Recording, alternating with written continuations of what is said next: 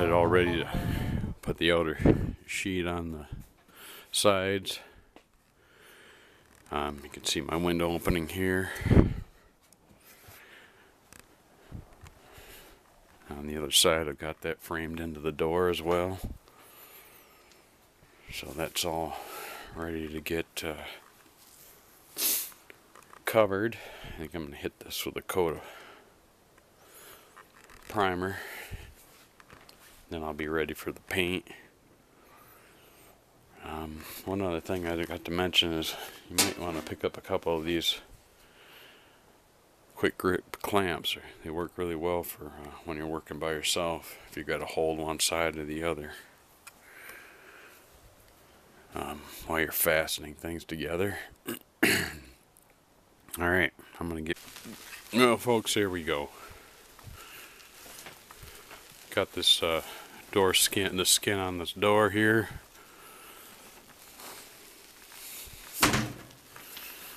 And went together pretty good. Used to have some old drywall screws I used for the fasteners.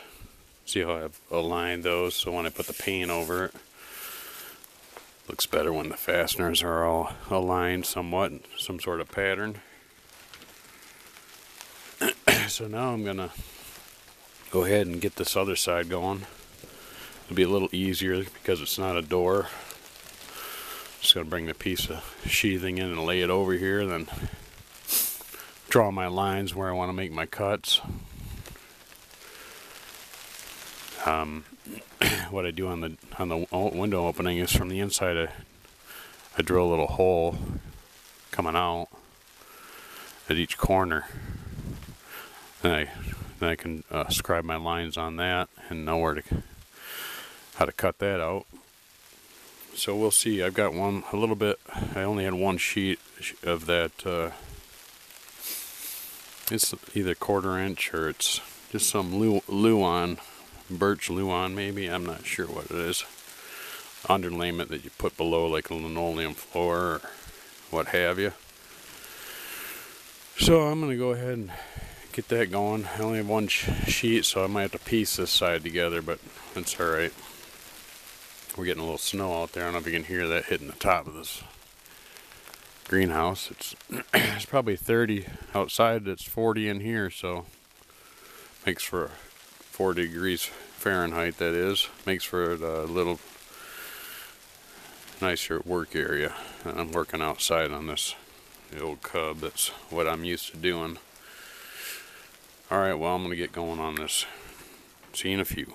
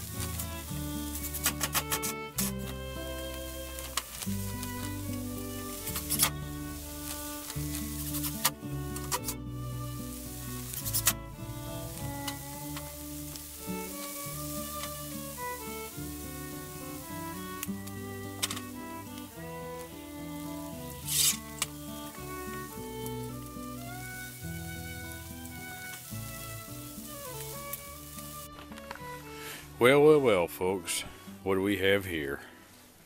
Got that panel on this side of the old Cub Cadet cab. Window cut in, window opening, piece of plexiglass. We'll go over this when I can afford it. Got this back couple plates on there to cover. Another piece of plexiglass will go around this opening when I can afford it.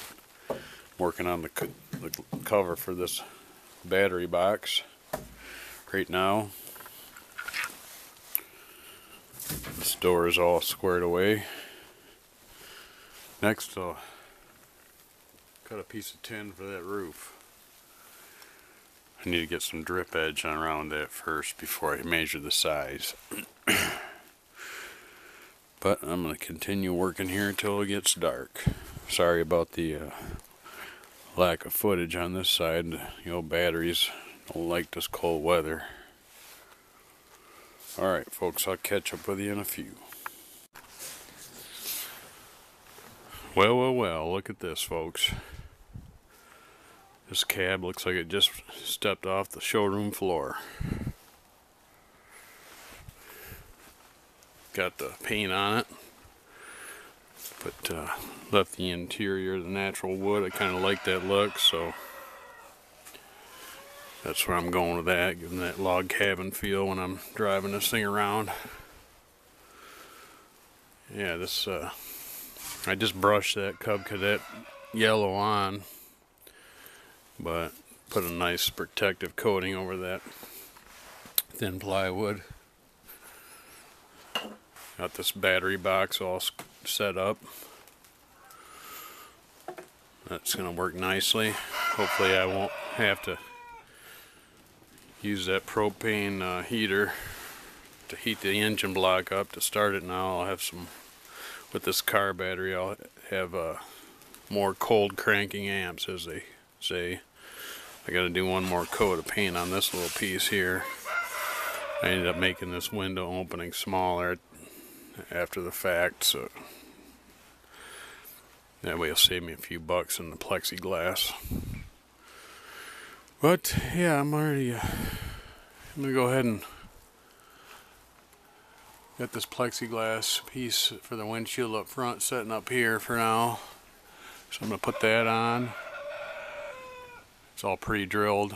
I don't know if you can see this, but I got the hilt. You gotta be careful because this glass breaks really easy. So I've got these holes drilled, and then took a larger drill bit, and so I can countersink the screws a little bit to make them a little flush with the glass.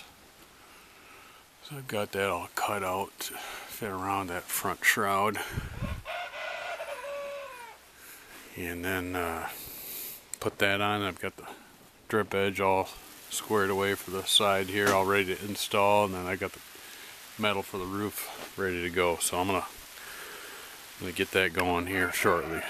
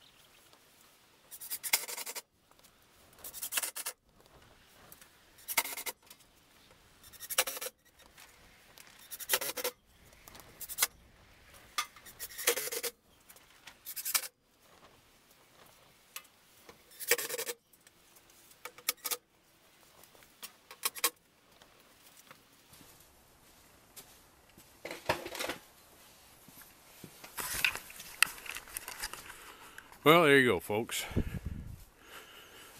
Got it all attached, even got yellow screws.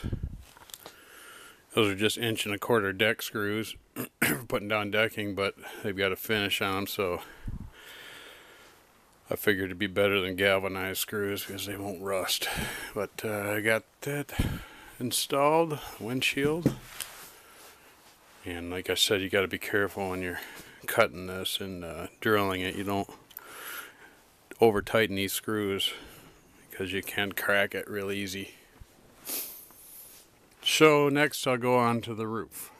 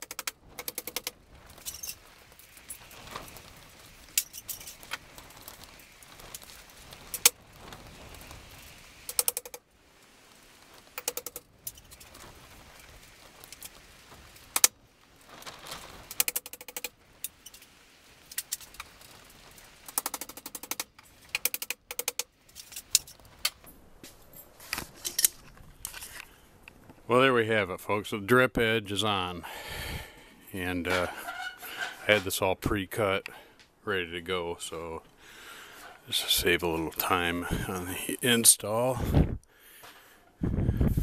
Actually, I installed it, and then I wanted to paint underneath it, so took it back off. Now I'll put the roof up here. You see I've got some blocking sitting here. I've got a strobe light I'm going to install on top of this thing.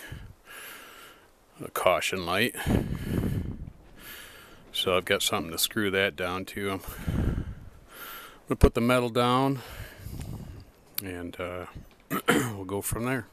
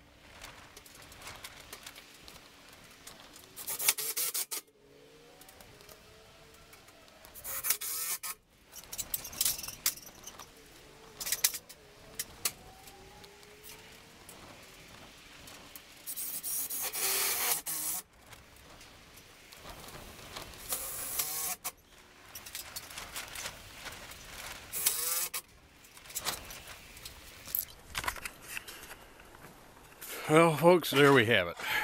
Got this metal roof installed. Just some leftover metal from I got given to me from a friend of mine. I used it on the ends of this greenhouse, and I happen to have a piece that was previously used, so I found one piece that didn't have any previous screw holes drilled into it, so. And then I use these gasket, these screws, self-tapping with they got a rubber gasket on them. So I think I got enough screws in there to hold that, keep that held down. I don't know, this tractor will do about 90, so I might want to put a few more in. Anyway, now what to do? Just waiting on more glass for this, for all the for the two sides and the back. Save up a few pennies for that.